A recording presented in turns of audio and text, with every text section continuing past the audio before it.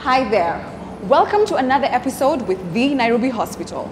What do you know of rheumatoid arthritis? Who does it affect? Follow me and let's get informed.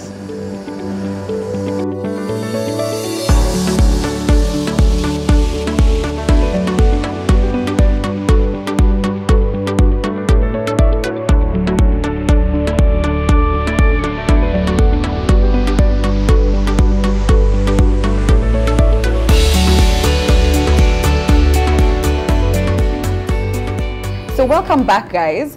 We are now joined by Dr. Peter Lemayian, who is a consultant orthopedic and trauma surgeon at the Nairobi Hospital. So tell us, Daktari, what in layman's terms is rheumatoid arthritis? Rheumatoid arthritis is a chronic condition which occurs as a result of your body reacting against its own joints. This is where your immune system, for one reason or another, targets your joints, but as we will see, not only the joints are affected. In fact, we have what we call extra-articular manifestations of this disease, where other parts of the body can be affected besides the joints. There are mainly three types. We have one we call seropositive rheumatoid arthritis, where the body produces antibodies, and it's these antibodies that are directed to the joints, causing destruction within the joints. Then we have seronegative. The seronegative type is where the patient presents actually with features of rheumatoid arthritis, but when you test for these antibodies in the blood, it's not there. But it's actually a type of rheumatoid arthritis. These two are seen in adults. They are what we call adult onset rheumatoid arthritis. Then we have one which we see in young people below the age of 16 years. We call it juvenile idiopathic rheumatoid arthritis. When I say idiopathic, again, in scientific terms, we are basically saying we don't know what causes it. Right. But we see it in people who are juveniles, that's 16 years and below. Yes. So it's safe to say we don't know what causes rheumatoid arthritis? Indeed, we don't. This is a model of a knee joint. This is the upper bone, these two are the lower bones, and this is the joint. Now, surrounding your joint are structures here we call ligaments. This is a tendon, all right? This is the patella.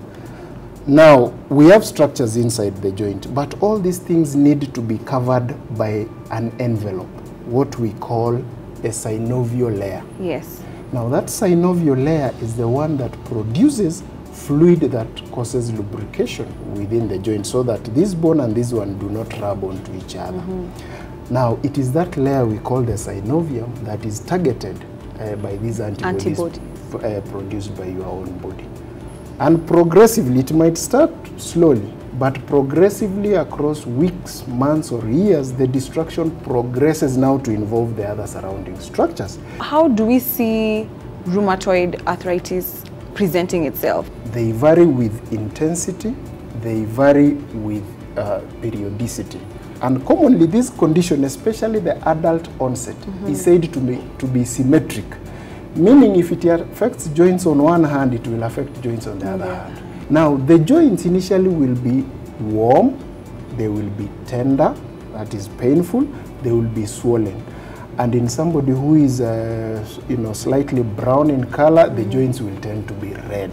For one reason or another, it tends to spare these farthest joints. But now, these other joints and the wrist joint, they are commonly affected. And if it affects one side, it will also affect the other. Progressively, these people will have problems waking up in the morning because they suffer from what we call morning stiffness. And this may last for a few hours until it becomes warm before the joints loosen up.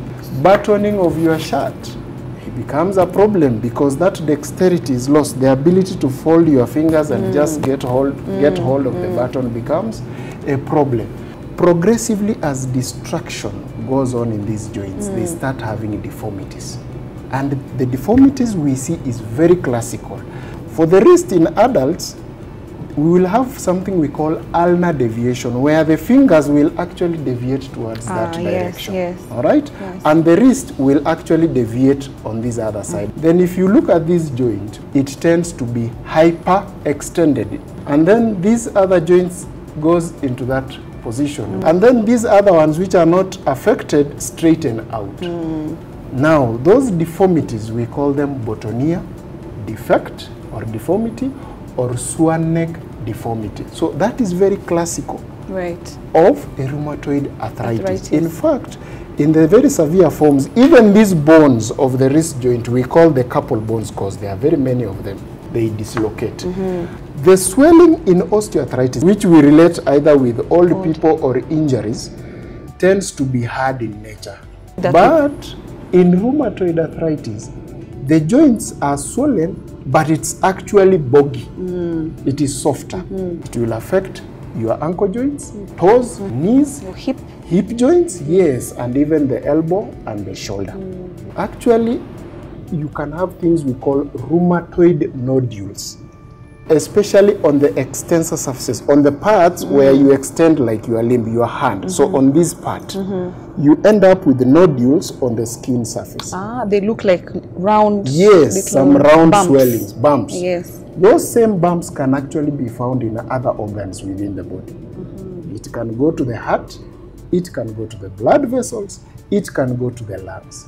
Now, if you have these nodules going to the heart, you can actually end up with a heart attack, something we call a myocardial infarction. If this thing goes to your small blood vessels, commonly like the small blood vessels under the nail beds, you can end up with things we call infarcts. So under the nail beds, you see some small punctate appearings, things which appear just below your nail beds.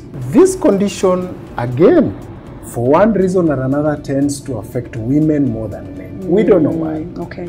So from around 40 years to around 60 years of age. But it can actually affect any age, it can affect any sex, it can affect any race. But we see it much more commonly in women from around 40 years of age to 60 years of age. How do you go about treating it or managing it? Management of rheumatoid arthritis is multidisciplinary. So there is a role of an orthopedic surgeon like myself. There is a role of a physiotherapist, a psychologist or a psychiatrist to counsel these people, especially now when they get depression and so on. You know, scientists have come up with another group of drugs they call biologics, which targets a specific part of the immune response, where now the rheumatoid arthritis comes up, so that you minimize the side effects of the other drugs. So the first thing is control the pain. Physiotherapy will try to relieve the pain using physical exercises. But once now they start seeing that joint destruction is happening, a lot of deformity is occurring, the knee joint is looking that side, the ankle joint is looking that side, they can refer them to us, and that's where now surgery comes in. So assume if destruction has happened within the joint and the joint is totally destroyed, then what we do, we shave off that joint and we replace that joint with metal implants. This is what we call a joint replacement. This can be done around, and we've been doing it for many, many years. All right? Still, in terms of management, there are those things we advise the patients to do themselves at home. So some of these exercises include yoga, cycling, swimming, and then, you know, some like these Chinese exercises they call Tai Chi. Tai Chi. Tai Chi, something like that. Yes, yes. Some patients find them to be helpful. We don't have a food that you eat and it prevents this condition or protects you entirely. But we know from studies that there are some foods, for instance, which reduce inflammation in your body. Fish, like salmon or tuna, is quite rich in what we call omega-3 fatty acids. Vegetables like spinach, groundnuts, broccoli, tea.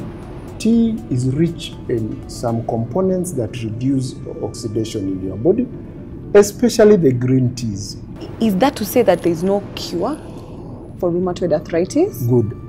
For sure, there is no cure for rheumatoid arthritis. For some people, it will get to a certain stage and it stops to progress. Now, that's a good question. There are 3 clinical spectrums. There is a group of patients, especially the seronegative type. If you remember, I gave you 3 types, seropositive, seronegative, and the juvenile. For the seronegative, where they don't produce antibodies, we see in about 10% of them that in about 6 months, when they get this condition, in about 6 months, actually the disease may disappear spontaneously. So you have patients where they go between flaring up and remission. And across many months, years down the line, they now end up with, the serious complications where we're talking about the deformities and so on. How common in Kenya would you say rheumatoid arthritis is? Literature states that at least 1 to 2% of the populations, I'm talking about the West, Yes. 1 to 2% of their populations actually are affected by this condition. The few studies that have been done here, and especially by the local rheumatologists, are almost getting similar prevalences. So we are assuming also in our setup, at least 1 to 2% of our population possibly is affected by rheumatoid. You can imagine if we are people of 45 million, at least 500,000 of our comrades are affected by this condition. Would you say that the Nairobi hospital is equipped to handle rheumatoid arthritis on whatever level? Certainly. This condition is I said it's treatable but not curable. It's not curable. We have all the specialists I've elucidated in the earlier discussion. We have one of the only 2 hydrotherapies in the Republic. We do joint replacements here. Our lab is one of the best equipped in sub-Saharan Africa. We are able to test virtually any of those antibodies I was telling you about. So yes, this is a condition as Nairobi Hospital we can manage, and we manage it on an everyday basis. Okay. I was told that if I click my fingers, then there's a chance that I'll get some form of arthritis, and it's not good for you. Other people say it's good because you're releasing air bubbles. How do I'm trying to make sure that I stay in the safe zone. These are myths. There is no clear association between you snapping your fingers and you getting rheumatoid arthritis. We've clearly said this is an autoimmune condition. It's your body reacting against the joint. It's not the act of snapping your finger that causes it. Are there any things we can do to say this is a preventative action? All right. Yeah. We don't know what causes rheumatoid arthritis, but we think it's an abnormal reaction of the immune system. But science has found out that there are some things that actually tend to increase risks for you to get that condition. We've said one, being female in itself is a risk factor. I'm sorry to say this, but it's in the books. Could be the hormones. All right? Family history of rheumatoid arthritis, cigarette smoking, obesity, previous injury around a joint. Again, I would say it's difficult to totally prevent, but we have those modifiable factors. You cannot modify being female, but you can modify being in an environment where they smoke.